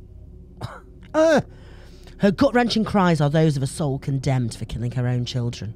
Those who see her will suffer a similar fate as her children. Parents are warned to keep their kids away from the rivers of Halloween, or the La Llorona will take them for her own. Oh, she's quite a big deal, actually. She is. She's like top tier in the Halloween world. This is called A Walk Home on Halloween. I just moved to my current flat in Rains Park, southwest London, and I was still fairly unfamiliar with the area. Not me. I know it. You know it? You know Rains Park? Yeah. Kind of. Yeah, it's a bit Wimbledon-y, you know? Oh, yeah. I don't go to Wimbledon often. Now, my current bosses and supervisors know that I'm still fighting a losing battle with the underwhelming reliability of Southwest trains. Hallelujah. They're the worst. This is the true horror story. It is. They are the worst. We've tackled society, the patriarchy, and now, thank God, the train lines. Trains, just a shambles. And as a result, I have less than reliable timekeeping when it comes to arriving to work on time. A battle I'd hoped to circumvent with the purchase of a bicycle. Sadly, though, all too often the London weather and my inherent idleness jointly conspire to once again force me to take the train. This person sounds like the most basic London bitch. Yeah, but you kind of get it. I'm like, yeah, get a bike. But you're like, can't be asked to use it. While some people are more than aware that the trains keep me from arriving at work on time, not many of you are aware of the troubles I have returning home. That is to say, I have many a time found myself stuck at Clapham Junction with no train to take me back to Rains Park. Yeah, that Clapham Junction train is an absolute nightmare. Oh, Clappy J. It's like the ghost trains. They just never arrive. Anyway. In these circumstances, I have to take a bus to Wimbledon Common and walk the remaining 3 miles on foot. It's actually quite a pleasant walk. London doesn't have many hills, and if I walk along the Ridgeway, you can actually occasionally catch a nice view. True, it is of Croydon, But This is like reading out loud Google Maps. I know. I'm like, no, I'm there. Usually our stories are American. Yes, that's true. I quite like that I'm here in Croydon being brought up. Yes. Croydon is fucking terrifying. Oh, it's grim. But we're not going to be salubrious and slag off. I was going to say that. Yeah. we had a comment on our lovely Hunsnet episode, which was like, oh, these girls with education. I know. Talking about places like, looking Like, down. I'm from Stoke-on-Trent. Susie's from Ealing. It's not like you're from, like, not that Ealing's a shithole, but it's not like... Yeah, I know. It's not like we went to Cambridge University. Yeah, I think they got the wrong end of the stick. They just thought we were like trashing poor areas of the UK. Yeah, but I'm from a poor area of the UK. Yeah, exactly. And they were, because we kept bringing up Telford. Yeah, but listen, each to their own. Yeah, it sure. wasn't for Well, no, not each. You fuck Yeah, off, but whoever you are. go away to the sea. Now, to call Wimbledon Village a privileged area would be an understatement. The driveways are home to sports cars. Are they? Yeah, Wimbledon Oh, Village is it? is Oh, I've never- spenny. Oh, Yeah, maybe that's where. it's very posh. They've got a Gales. They've got an Ivy. Oh, I hate Gales. It's the worst. You know what? I hate Gales, but I love their tahini bites. Oh, I had one. They are so delicious. I think their coffee is shit as well. Yeah, it's so overpriced though. Yeah, it's it makes ridiculous. me a bit sick. Okay. A loaf of sourdough is like £9.95. Oh, it's disgusting. Like the prices. I know. But they're doing so well. They're always busy. Anyway. This is now turned into a business podcast. Sponsored by Imagine we got Sponsored by I would Gales. change my tune. Oh, meat, listen, I'm not Tahini above. bite per episode. I will be a hypocritical slag if I need to. Yeah. Now, to call Wimbledon Village a privileged area would be an understatement. The driveways are home to sports cars and luxury utility vehicles, so you can imagine I have very uneventful walks home. I rarely see anyone on the trip I rarely see anyone on the trip apart from the odd older couple, perhaps walking home after a late dinner party, or even a person walking their dog. The neighbourhood is quiet and it gets to bed early. Excuse me. And that night was just like the others initially. I'd gotten off the bus at the War Memorial. Well, I know this route so well. I'm actually don't know there. where that is. I'm walking with this person. I know where that is. It's Why right have by you been there Wimbledon. so much? Because obviously when I lived in Tooting, Oh, I'd go yeah. for a little bougie sandwich. As I do, that's my life. I do love a sandwich, Anna. I think sandwiches are amazing. Sandwiches are the best thing. Aren't they? Yeah. They're amazing. They're the best They're food. amazing. But I hate Subway. Oh, Subway can fuck itself. Subway can suck And my hairy root. I hate Subway. I hate Subway. Why do people insist? I completely agree. Subway is so I'm sure we've disgusting. talked about this I in this probably have. podbox before, but it's getting worse. The price is going up. The quality is going down. Never in. Harry goes quite a lot. No. The cookies are Harry- shit. Everything The about cookies. it. The cookies. Okay. Sounded like what's her name then? Didn't I? What's her name? Like the ghosts are trying to kill me. At least Jennifer Coolidge. Your Coolidge is spot on. I'd gotten off the bus at the War Memorial, walked through the village centre and turned onto the Ridgeway. My phone's batteries had died somewhere between Wandsworth and Southfield, so I had to do the walk without music. My usual practice was to walk along and look at the houses, try and guess what the people that lived in the houses would be like. Fast car, business types, SUV and toys still in the front yard, larger family, that kind of thing. I was playing my game and I decided to have a cigarette, so I stopped. Delicious. I was searching for my lighter and looking around when I noticed that I was not the only one on the street. Now, this was unusual but hardly alarming. What was strange, however, was that the person wasn't the sort I'd grown used to seeing. It was a young lady. She appeared to be drunk or tired, perhaps. Probably me. I lit my cigarette and paused for a second. Just a quick second to judge if she'd be capable of making it home by herself. Or perhaps maybe she would need me to see if I could call someone for her. Right. It was at this point I realised that she was crying. I started to walk over to her to make sure she was all right. She stopped walking immediately, frozen. I noticed she was in some sort of Halloween costume. A schoolgirl, in fact, and as I got closer... I'm so sorry. Go on.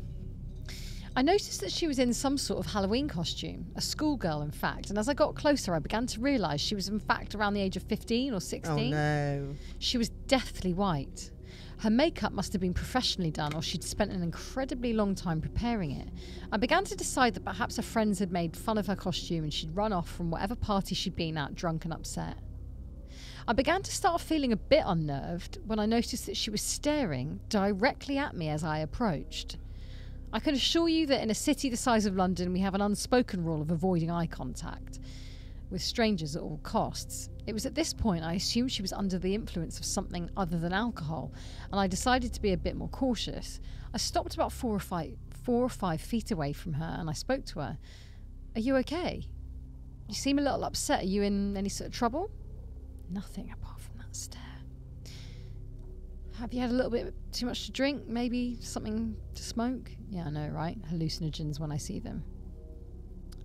"Yeah, right. I know hallucinogens when I see them." Still nothing. "Do you need a taxi home? Do you remember where you live?" At this, the girl began to cry again, but this time she was absolutely wailing. I could feel her raw sense of despair. I actually flinched at the sound. It was positively unbearable. She was dancing on the border of hysterics, perhaps even putting one foot along the line to see what would happen. I was stunned. I wanted to console her and run in equal measures. I wanted to comfort her and chastise her at the same time. All I managed was a meek, "Why are you crying?" She must have heard me somehow, because she began to draw herself back from the edge of what can only be described as a complete breakdown. She was still heaving and sobbing, but once again she brought her eyes up to mine and said very softly, "Because you're going to die." No. Now, I've been unfortunate enough to witness death firsthand on more than one occasion. Suffice to say, these events had always left me with a lot to think about, and in fact, I'd come to terms with my own mortality quite early in life. It struck me that perhaps, like too many of us had, this young lady had someone quite close to her die recently. Perhaps she was going through the same dark realisations that follow being in the company of death. She thinks she's just like pissed and like, "This doesn't even matter, we're all gonna die." Exactly, yeah. The same thoughts that can keep children up at night and the pews full at churches. I wanted to let her know that everything would be fine and that death was simply a part of life. All I managed, however, was a slightly incredulous, "I know." At this, she seemed slightly taken aback, almost angry. She responded, "You are going to die, and he is going to kill you." Alarms went off in my head. I began to feel more than a little threatened. I decided right there and then that talking this girl down from whatever bad high she was on was no longer my responsibility. Had not the venerable Hunter S. Thompson himself warned us of the dangers of underestimating the ability of a drug to take control of the person? "Good luck," I said, and with that I turned and began to walk away. After about 5 steps, I quickly looked back to see her still standing there. She put her head down and began to audibly sob again. I quickened my pace and shortly had walked out along a natural bend in the road, leaving her out of sight. I'd been left agitated. I remember putting my headphones back in my ears and trying to listen to music from my phone, only to remember it was out of power still. I was still 2 miles away from home, but at the pace I was walking, I was confident I could cover the ground in less than 20 minutes. No less than 2 minutes later was when I first heard the shouting. It was a man's voice, and layered within it was an excruciating sense of malice and rage. "I'm coming for you." I couldn't quite place where the voice had come from, but it seemed as though he was at some distance behind me, on the same road, possibly from where the girl had been. I immediately realised that I was to be the victim of some sort of Halloween prank. Right. I didn't, however, slow down. I imagined that this was the point when I was supposed to get scared and begin to run, and I was determined not to play along. I would have fucking legged it. Yeah, I would have left. I'd be like, I probably wouldn't have spoken to the girl in the first place, to be honest. I'm too selfish. Again, Bye. Bye, bitch. Again, the man yelled, yet this time it seemed to come from significantly closer. "I hate you." Now, the voice seemed to have come from somewhere quite close behind me. That is to say, at that volume, I'd have expected to see the man addressing me, but I was still very much alone on the street. I was also walking quite fast, so the person yelling at me must have run quite fast. But I didn't hear any footsteps. There was obviously more than one prankster, and they'd hidden along points in the street. I quickly decided to be rather than a poor sport and cut off the main road down Thornton Road at the Swan pub. I hate to admit that their practical joke had got the better of me, and I did not want to see what they had in store for me next. I made it to the front of the second house on the street when that terrible voice shouted at me again. You are going to die. This time, the voice seemed to have come from the entrance of the street less than 80 feet away, perhaps a last chance at scaring me before I disappeared into the darker side streets. Since these streets were darker, I decided that I would lose no pride in starting to jog down the hill. I knew it was probably all fun and games, but the ferocity of the shouting left me worried that I could in fact be dealing with a real maniac. True, it would have been interesting to be part of the most elaborate mugging I'd ever heard of, but that voice just left me the impression of true hatred. I didn't want to meet the person, or people rather, that could mimic and channel such malignant feelings at will. I'd made it to the curve where Thornton Road becomes Thornton Road, when all of a sudden, I will kill you. This time, the same voice seemed to be directly to my right. He must have been hidden behind the fence of some house, or perhaps even hidden within the house. I had obviously walked right into their trap. I broke into a sprint at this point, pride be damned. I began to run quite fast and then faster, straight downhill. At this point, I was actually beginning to panic. My mind was playing terrible tricks on me. It seemed as though the voice was all around me, constantly yelling, constantly screaming. Up ahead was the main road, Warple Road to be precise, well lit, busy. I could hail a cab and be home in minutes. But the voices, the immensity, I hate you, you coward, die, die, die. Every second, all around me, the adrenaline must have been heightening my every sense. I admit I was scared, and it seemed as though, for some reason, that terrible voice was booming off every surface on the street. It felt as though I was simultaneously running away and into that mad rage. The words felt like gusts of terrible hot wind pushing its venomous anger at me. I couldn't take it anymore. The voice seemed to make me share that same intense anger. I thought to myself, am I the one shouting? And I felt like a victim. I wanted to kill the people that were playing this mad trick on me. I felt the hatred. Time to die, coward. I decided I have to give up. In one quick moment, I decided I would stop running as fast as I could and have a cigarette and wait for these people to show themselves. Come what may, I needed answer. I need answers and a smoke. I quickly stopped my run and I spun around. The car beeped as it raced past exactly where I would have run to had I not stopped that exact moment.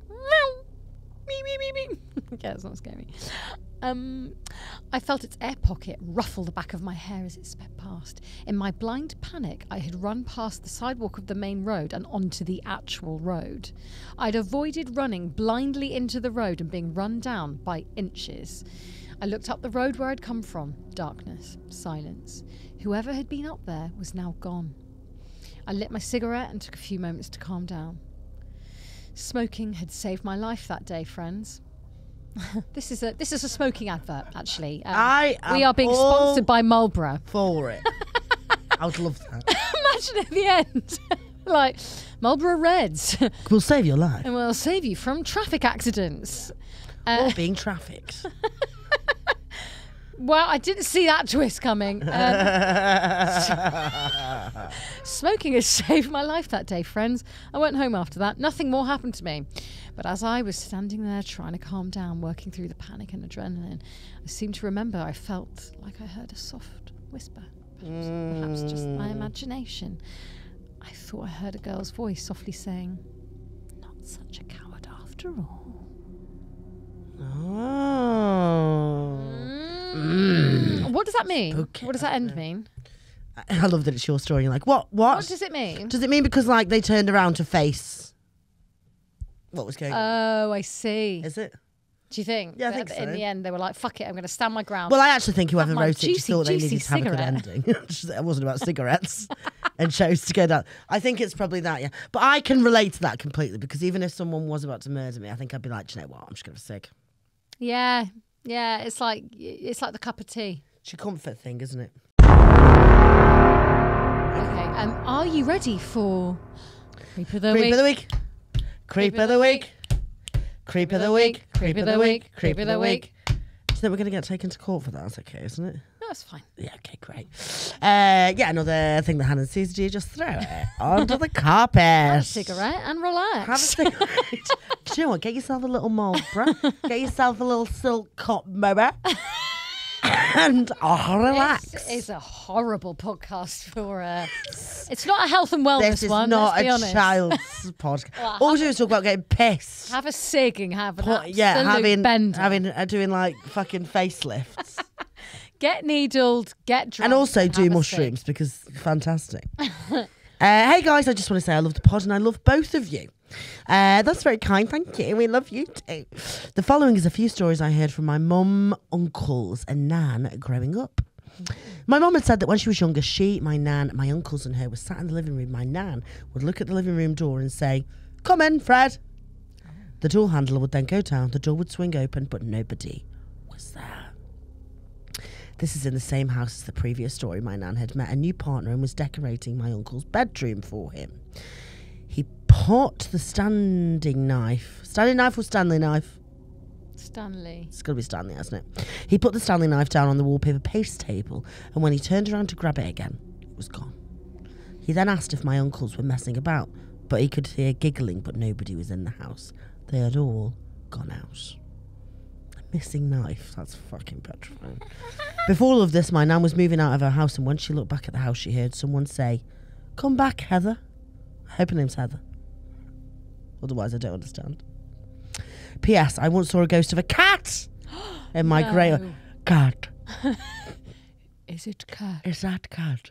I don't know why that makes me laugh so much. I once saw a ghost of a cat in my great uncle's living room, I assume. I once heard it... Oh, let me start that again. I once saw a ghost of a cat in my great uncle's living room whilst my cousin was talking to a man who had died in the house. Oh. We were probably about 4 at the time. Love you both. Oh, cute. I'm not going to say who it is because they haven't said, but I can say it. So, but that is gorge. Thank you so much. So we've got Fred, we've got knives going missing. Come back, Heather. Come back, Heather. I like the name Heather. I used to know someone at school called Heather and she was a twat. Oh. You know when that kind of ruins Bad your... personalities can ruin a name sometimes. Was she a twat or is that unfair? I don't know. Who knows? Anyway, sorry. If you're listening If now. you're listening, Heather. I don't mean you. It was the other one. Just two, so they will never know. Wow. What a trickster. What a trickster. What a twat. Okay. So, welcome to this section of this is give yourself goosebumps. Read Little beware. comic. You choose the scare. Hannah, I'm going to give you some adventure. I'm going to give you a choice. So excited. You Look at that bloke on the front. Well, he has been through some times. Super lizard. Is that a super lizard? This is called Little Comic Shop of Horrors, and I found this in Margate. Oh yeah. For let me just quickly check the price. £1. Probably less. 95p. Is it on the back? Actually, it's not. Oh yeah, gift aid. £1. £1. You cannot go wrong. What a guess. You cannot go I wrong. don't know why you didn't buy more. Well, yeah, it's just because I didn't have the room. Right. Anyway, so here we go.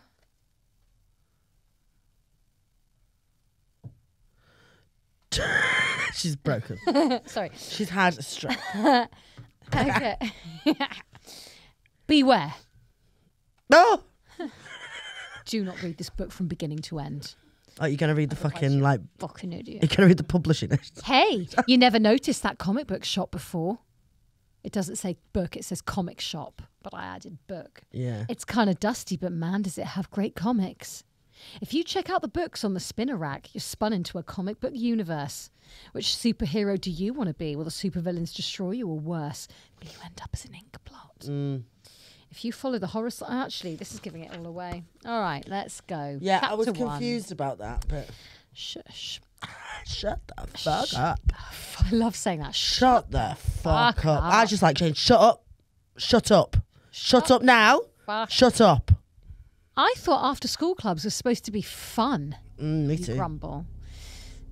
You're such a grumbler. Well, actually, I didn't. I thought they were always supposed to be horrific. This is you. You are this character. Oh. Get into it.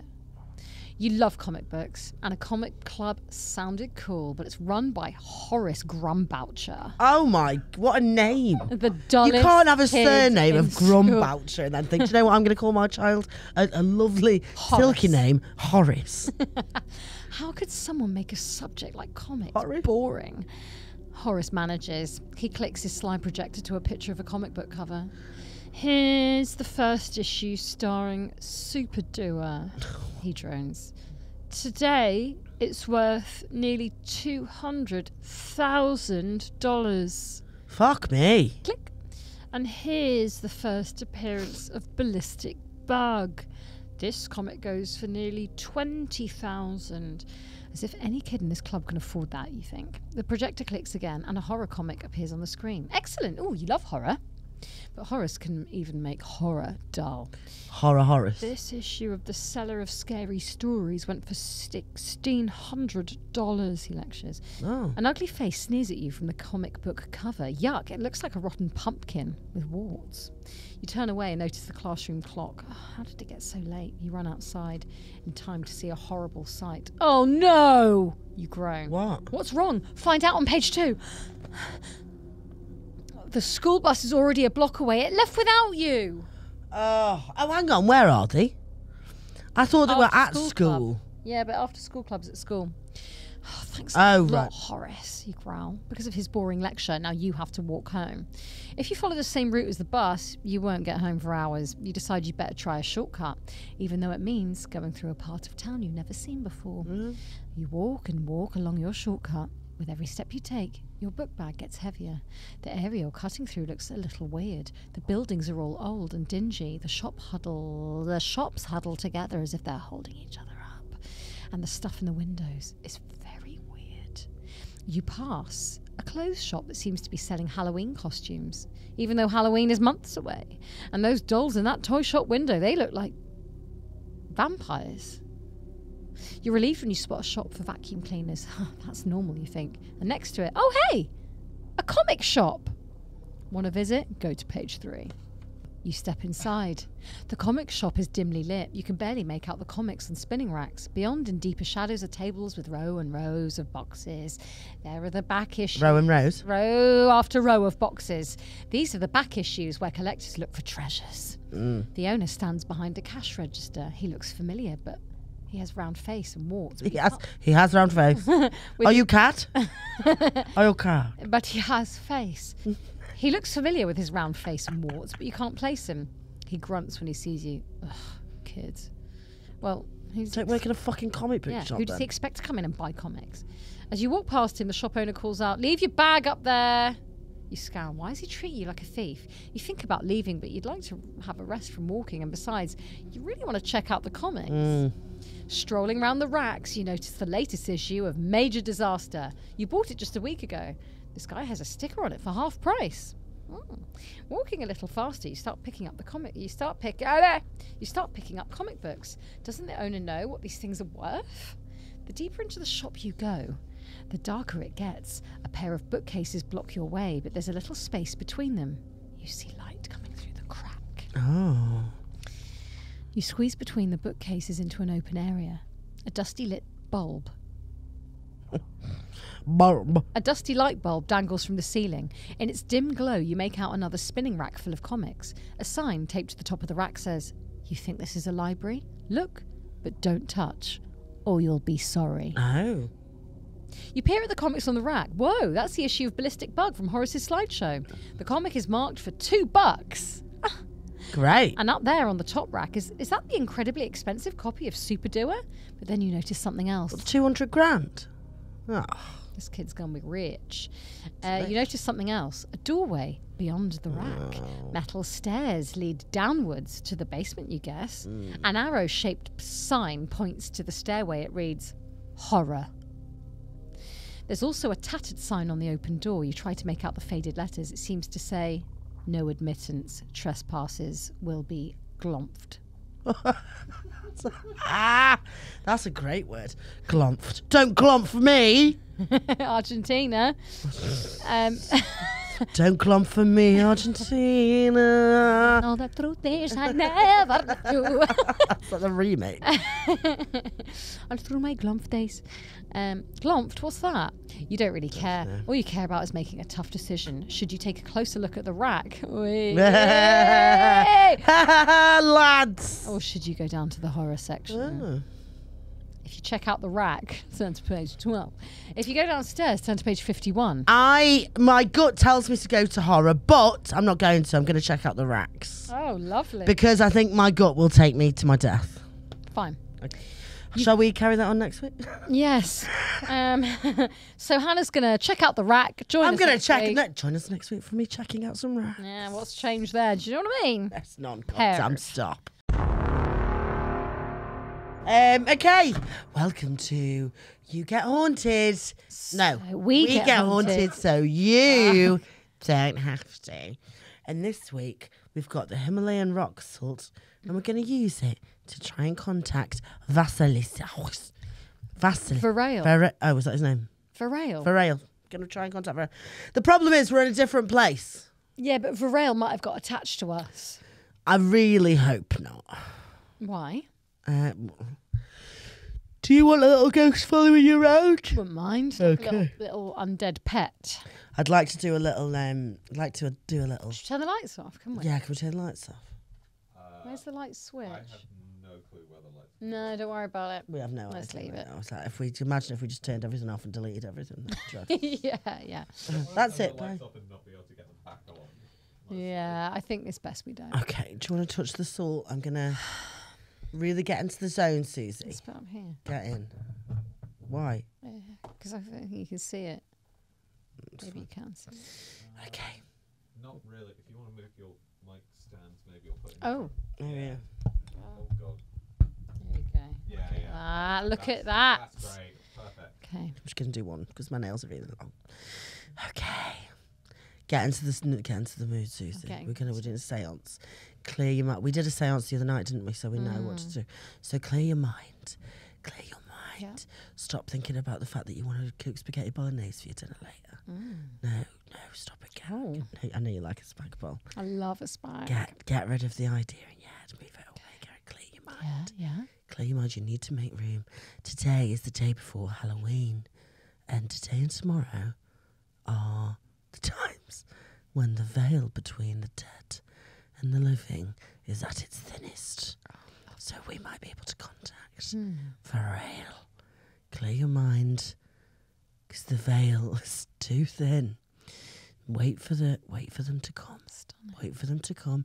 They're going to take over. Vorail, if you're here, give us a sign. Please feel free to take over Susie's body for the rest of her life. No. For a bit. for a bit. No, not also. Don't take over my. A couple of What minutes. are you on about? Don't take over my. What? No, it can. Possess you. This is a seance. I'm asking a spirit to be here, not in me. No, but this is the thing. We can't know. I don't want to be possessed. A seance isn't about that. If Vorail, if you feel like you would get more out of being in Susie's body for a bit, doesn't have to be forever, feel free to use her as your vessel. Fucking hell. Come on, you have to be prepared. You haven't asked me if I'm okay with that. I assume. Vorail, if you're around, if you fancy a bit of Hannah, get in. Yeah, fine. Any of us. Step in. Any of us. Or. But I had a big breakfast, so there's not much space in me at the minute. Can you just hold on a second? Let's see if he's here and give us a sign, Vorail. Yeah, and a sign would be taking over your body. No, or a tap. What? There isn't a tap. Oh, I see. Yeah, put on tap. Turn on the tap, Vorail. Okay, ready? Okay, Vorail. Vorail, if you're here, make a noise. Come on, Vorail. I don't know what's noise and what's train. That's train. What's train? A cat. What's cat? Train? Is that cat? Come on, Vorail. Vorail, if you're here. Vorail, please, we're not here to harm you. Come on, Vorail. Well, I don't know if we've got his name. He was evil. Remember? Hang on. Is anyone here? Fucking hell. That laugh is... It's me, Vorail! No. Okay, thank you so much for joining the seance. Fastest seance. We'll be back in Spotify next week. Oh, it's been so nice. And then we're going to find out what Hannah sees when she goes to the rack. Yeah. And yeah, thanks for being our Hun. Thank you so much. We love you very much. See you next week. Bye, bye, bye, bye, bye, bye, bye. See you later.